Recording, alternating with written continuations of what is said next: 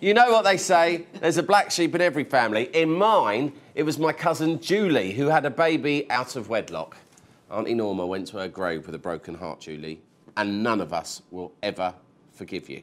But in North Korea's ruling dynasty, the black sheep was Kim Jong-nam. Unlike his half-brother, Kim Jong-un, Kim Jong-nam wasn't interested in the family tradition of killing his uncles, imprisoning everyone wearing glasses in labour camps and forcing thousands of people to dance and clap for him wherever he goes.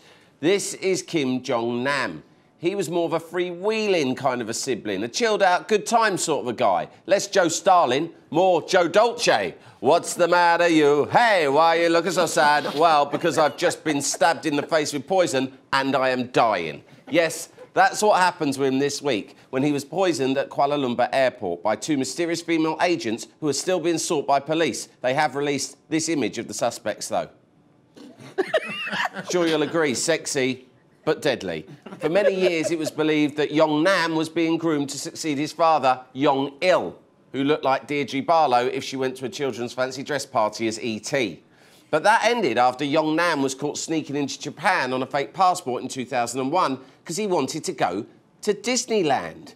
Maybe he just wanted to meet another secretive tyrant with a mad father who controls millions of people. That's right, Mickey Mouse!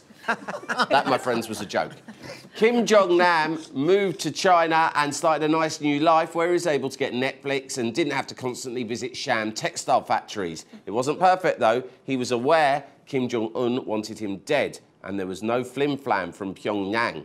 And shit hit the fan for Pyongyang. I simply can't put it any plainer than that. Anyway, now it's time to choose a new favourite, Kim Jong.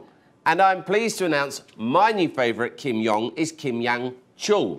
Kim Jong-chul is Kim Jong-il's middle son, younger half-brother to Kim Jong-nam, older brother to Kim Jong-un, and he was apparently passed over for succession for being too effeminate. He was last spotted at an Eric Clapton concert in 2015. True story. And might I add, there is nothing effeminate about crying to Clapton's Tears in Heaven. It gets me every time.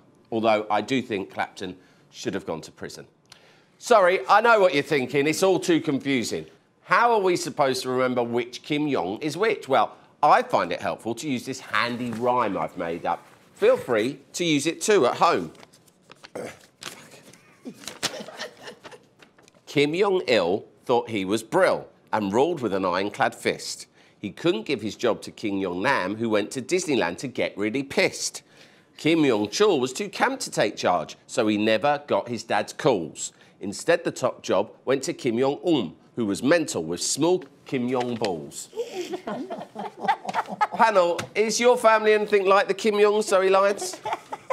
I don't know if my brother would have me removed for wanting to go to Disneyland. He probably wouldn't need a word with me, because I don't have children. It would be quite odd if I just rocked up hanging out with Pluto. But, no, I mean, the Kim Jong-uns really take it to the next level, don't they? I mean, Christmas must be an absolute bloody nightmare in this house. Least, Can you pass the freedom, please, brother? Because he doesn't just get rid of people, he obliterates them, doesn't he? Eric, it really puts your president, Donald Trump, into context, because everyone's running around excitable about him being so evil and bad. But he has never poisoned a sibling in the face, has he? That we know of. That we know of. I mean, he's tried, but his hands are too small to grab the weapons. Yeah, that's funny. The thing with the names is tricky, though, because my mother's been married, 4 times, and 3 of the men were named Bob.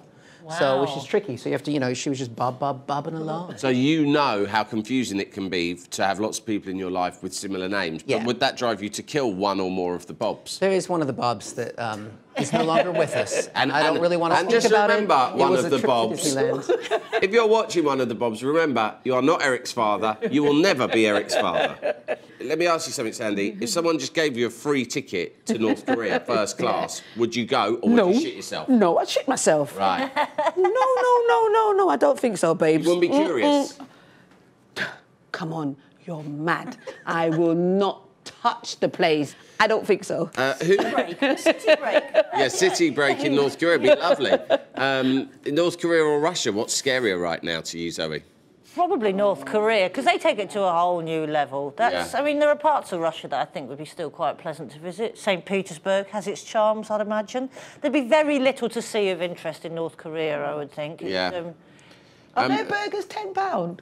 In where? Or £20. What, in North Korea? Yeah. Where'd you hear that? Is it? I heard that their burgers are that much. You can get a burger. I'm surprised they even have burgers. Burgers are probably made from human peasants.